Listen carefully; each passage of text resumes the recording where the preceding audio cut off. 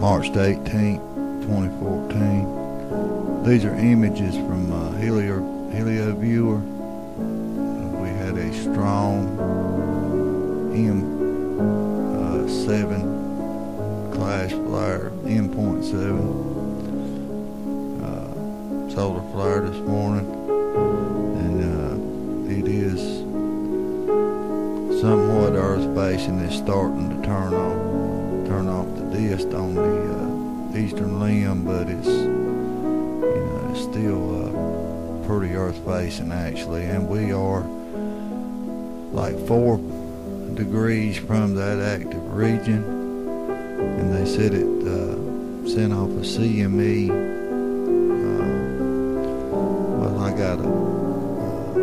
I'll just read this next thing to you from Space Weather, what they say about it.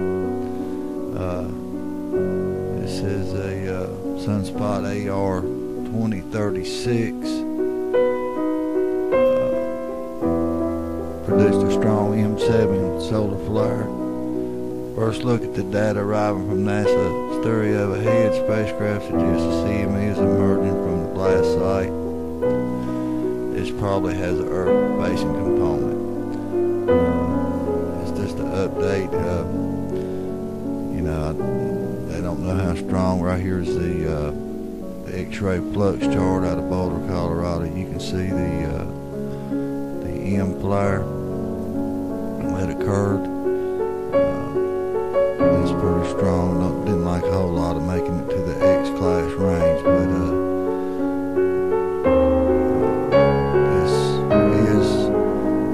pretty earth facing. I mean, we can expect to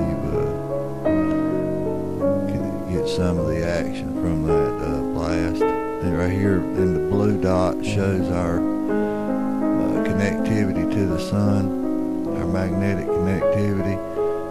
It's 4.1 degrees from the active region, and you can see all the planets in that area.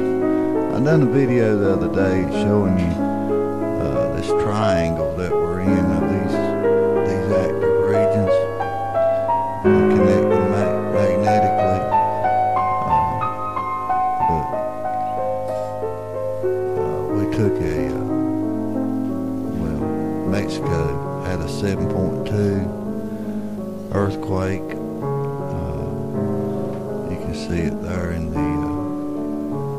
the pink. It's a really strong earthquake in that region. The area is, I think, in the worst part. And I got an image I'll show you in just a moment where the worst shaking was. Here it is. It's in the yellow there, which was it was classified as a 7, which is very strong. Potential damage moderate.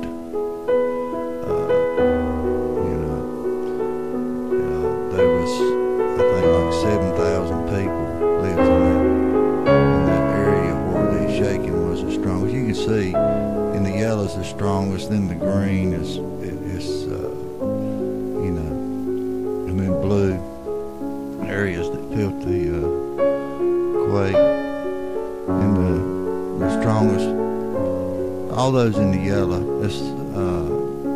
the dark yellow is 7,000 people, and then in the yellow, in these cities, there's 15,000, 9,000. Just on down the list.